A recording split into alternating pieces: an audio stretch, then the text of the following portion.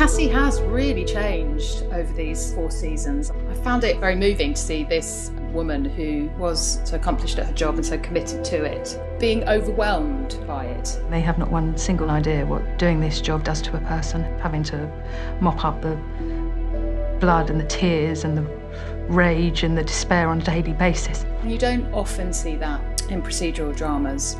Heroes in police dramas often seem to be unbelievably heroic. You see over the 4 seasons the emotional toll on Cassie. She starts off in season 1 as a very straight playing seeker after justice, and then in season 2 that attitude towards justice was slightly changed by the suspects who clearly had been punished enough by life and she let them go.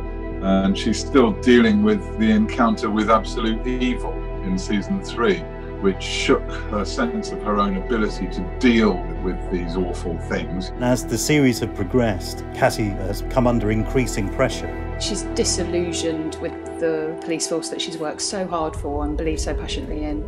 As long as we're not trying to settle scores here. There is a small bit of me who wants to punish someone. He recognises that, she has a fragile state, that she needs to kind of be involved to feel relevant, and so I think he is, concerned about her.